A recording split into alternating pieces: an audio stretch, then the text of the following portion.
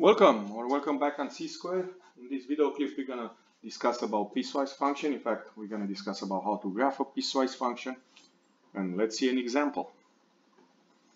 Okay, this is what we call a piecewise function. You see, it's defined in this format.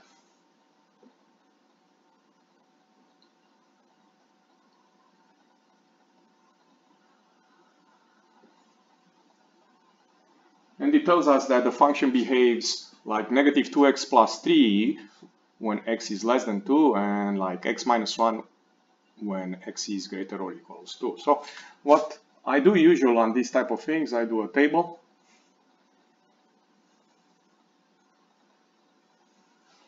X and y, or x and f of x. And I'm going to put some points. I'm going to start with that 2. You see these 2. That is an important point. And then I'm going to go with a value less than 2. Let's change the color. Like 1 and 0. And if you want to pick a negative number, that will be good. And number greater than 2. Let's go back to the red. 3 and 4. Okay. And I think in this case 5 points will be good enough because we're talking about 2 rays. You're going to see that. Okay, so let's start with the first one. We're going to use this 0. And when we plug 0, I'm going to get right here.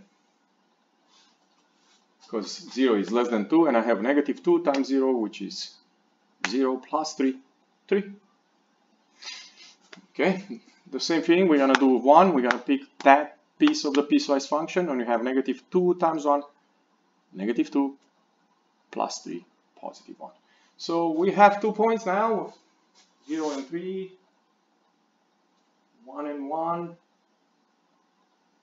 and we can graph that side, that piece of the piecewise function, like this. And I'm going to come back on this side because I will show you that we really have to finish a piece on that. But let's go to the bottom one, the red one.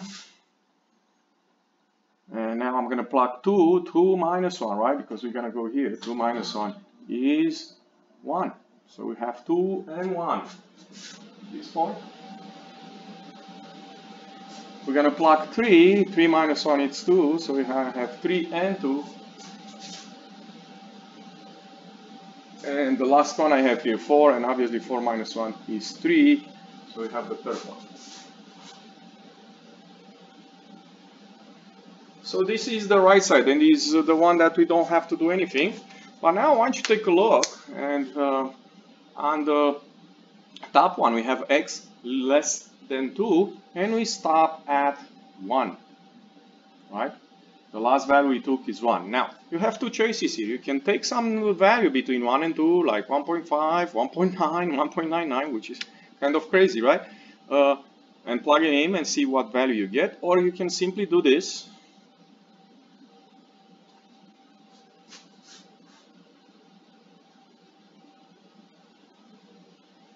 Keep graphing that left side because we really need to take care of number between 1 and 2, right?